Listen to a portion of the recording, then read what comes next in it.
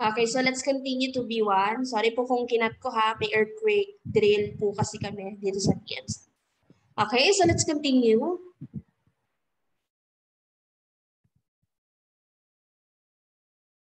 Okay, wait lang po.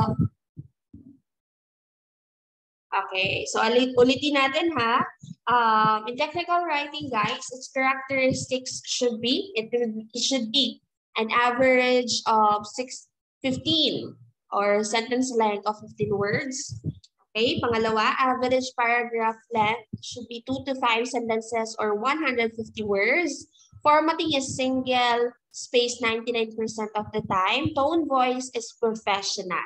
Okay, so tone and voice should be professional. Ulitin ko lang na ang humor or motivation like that or emotions, feelings is not conveyed in technical writing. Hindi siya parehas ng essay na kapag ginawa natin whatever comes into our mind, whatever is in our heart, yun ang isusulat natin, hindi po. When we say technical writing, it is done due process that is helpful and accurate for everyone.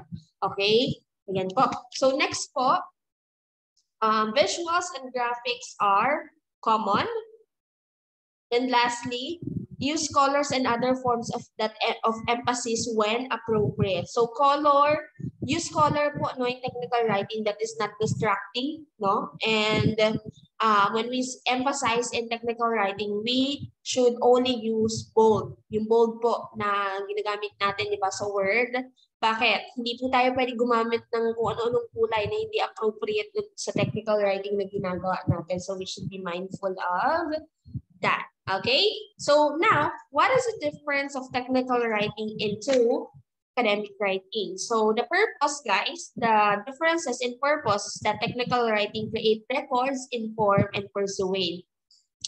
And then when we look at the purpose of academic writing, it informs, persuade, or entertain, or ultimately to earn a grade. Okay, the second one is the audience. In technical writing, the audience are high-tech, low-tech, lay audience, and multiple audience. And in academic writing, the instructor, the teacher, and the other students. Okay, so sa technical writing, guys, yung high-tech, when we say high-tech, these are professionals. High-tech muna tayo ha. These are professionals like company owners, field experts, no, like engineers, CEO of the company, architect, no, or etc. So yun po yung high-tech na tinatawag. When we say low-tech naman po, usually a co-worker, subordinates, so they are familiar with the subject matter, but you need to define some acronyms dapat doon sa technical writing na ginagawa natin kung sila yung audience natin. When we say lay audience, sila naman po yung customers, clients, okay? So writings to this one, to lay audience po, is difficult and demanding. And then lastly, multiple audience. When we say multiple audience, outside the profession, so there's a really need to explain every technicality. So yun po yung uri ng audience natin. Ulitin natin pag sinabi natin high-tech professionals, like company owners, CEO, field experts po, like engineers, architects, and etc. When we say low-tech, these are usually your co-workers, no?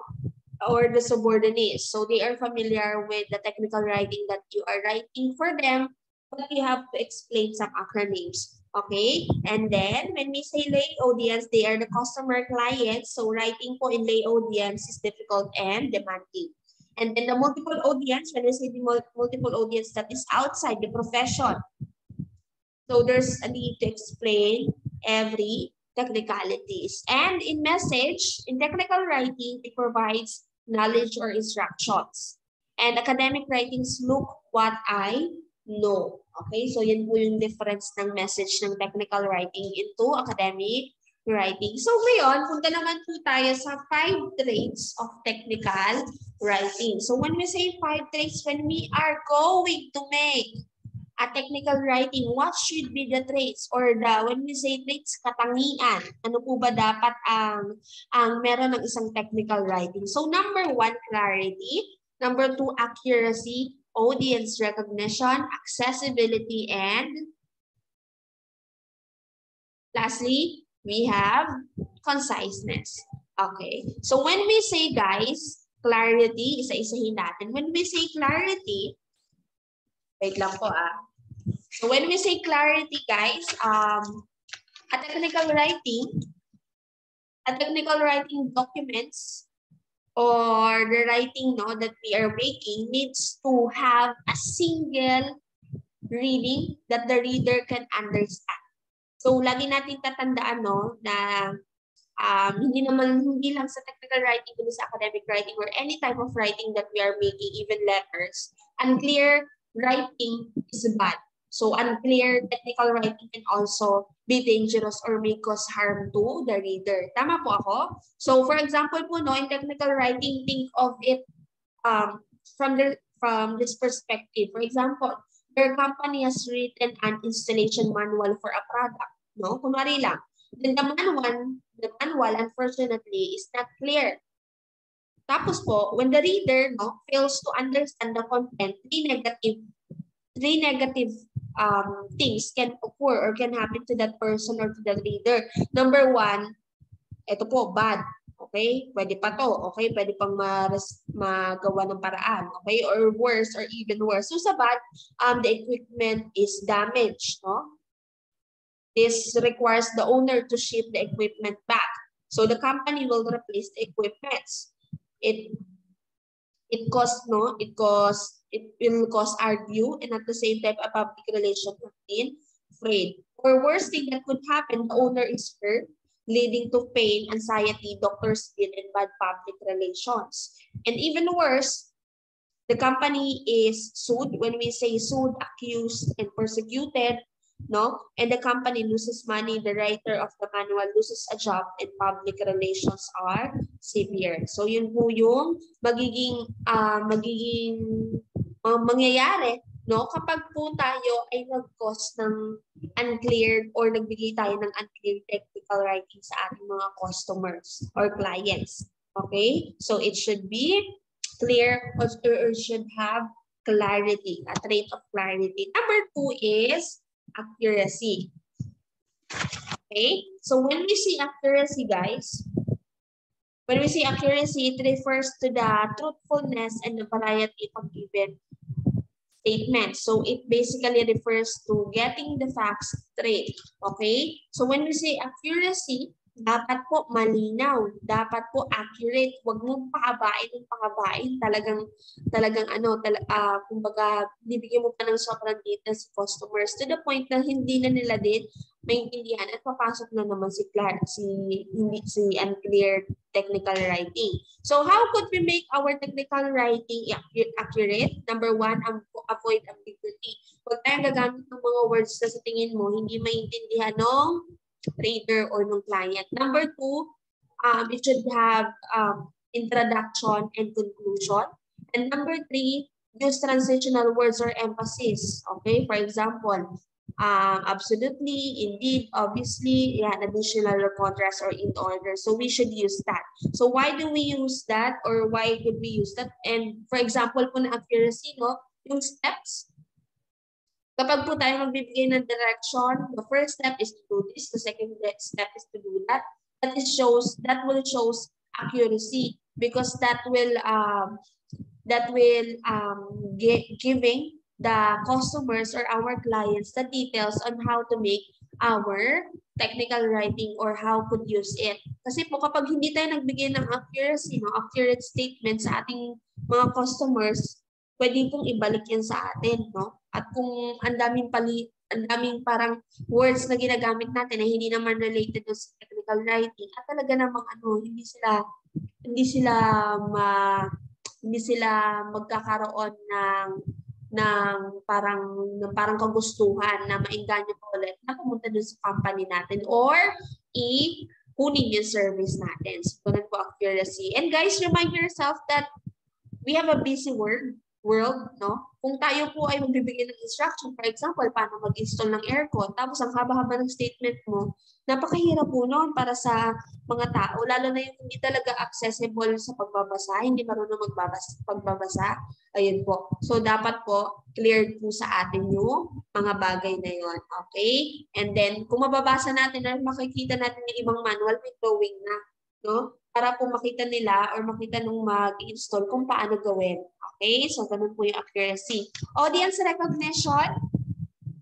So, when we say audience recognition, guys, so this aspect po is based around the audience. How will they understand the writing? So, if your audience, guys, can't understand your writing, then there will be no way to adapt to your own writing. So, meaning that if you have writing that the audience cannot understand, then your writing looks bad and nobody will read it.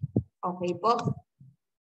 Okay. So, kanina nabanggit na natin yung high-tech, low-tech, and lay readers or lay audience. Ulitin lang natin, when we say high-tech peers or high-tech audience, these people know as much about the subject matters as you. So they have the same job title, same education, same year of experience, and the same level of expertise. So yun si high-tech. So low-tech naman, who works in your company knows something about the subject matter. So when we say low-tech, guys, they may not have the same job title, education, years of experience, or level of expertise. And lastly, lay readers or the lay audience, these are the customers.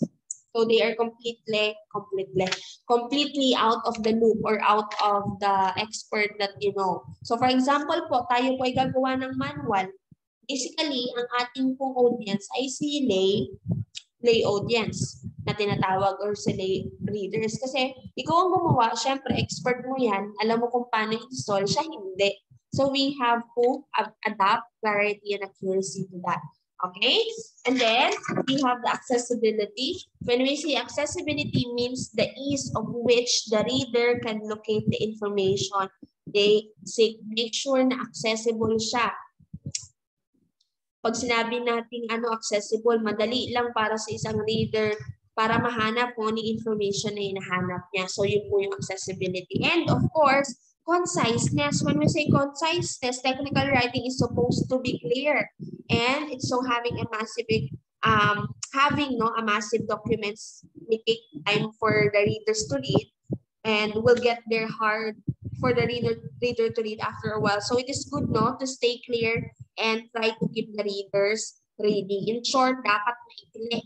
Dapat direct to the point. Okay? So how could we make our technical writing concise? Number one, delete meaningless words na hindi naman talaga kailangan. Number two, delete double words. Number three, delete redundant categories. So yun po yung conciseness. So yun po. Okay? So in style naman po, in general guys, it is, okay, ulitin muna natin. So what are the 5 traits of technical writing? Number 1, clarity. It should be containing clarity or clear information, accurate information. You should recognize your audience.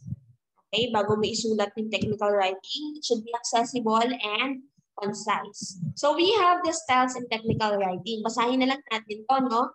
So in general, this is a particular way in which something is done. So that is the definition of style. In linguistics, guys, when we say style, it is the choice of words used by a particular person or group when they speak.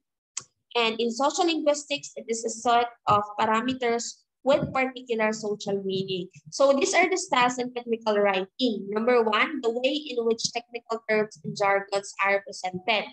Number 2, the technical and scientific context used for technical writings. Number 3, it should be efficient and practical way of transferring information. Okay? And next, the way in which technical and scientific information are organized. So what are the writing styles po in technical writing? Basahin na lang natin. Number 1, it refers how words are put together stylistically. And of course, how information message are delivered.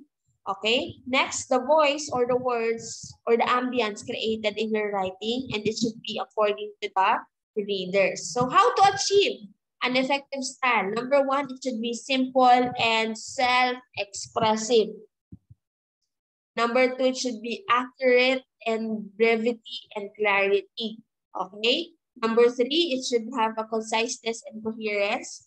Number 4, it should have an organization of information. Okay? Choose the right tone. Okay po. So ito po, to summarize or to simplify the style in technical writing, a good technical writer to be one and make a difficult task easy and can quickly explain a piece of information. So the following points help in achieving appropriate writing styles in technical writing documents. Number 1, audience analysis, impersonal style. Make it informative. The writing should be straightforward. Educate the reader. That is the purpose, no, of technical writing. We should educate the reader. It should be concise. Napaka-busy ng mundo natin. If you will give our audience a very wordy information, hindi nila babasahin yan, hindi ka na nila babalikan. Tama po? It should be ensure, or it should ensure clarity in writing. And lastly, it conduct extensive research. So, para po mas maintindihan natin, when we say technical writing, no, it is done due process or research, which is not promoting emotions, feelings, and suggestions. Yun po yung technical writing. So kapag po tayo nakakita ng mga ganito, mga labels, wait lang, balikan natin. Ayan. Yung mga labels like, ayan, mga labels sa ating mga products, ayan, mga manuals, resibo, no? So these are example of technical writings. Okay, it is clear, it is concise, ano pa ba? It is accessible for the readers. Lahat ng information na kailangan nila nandun na. And it is depending on the audience of the reader. So that's all, guys. So that is for the technical writing. So if you have any question, pakichat na lang po ako sa ating GC. Okay? So I will give you instructions on Friday on what we're going to do next for technical writing. So thank you to B1 and God bless po.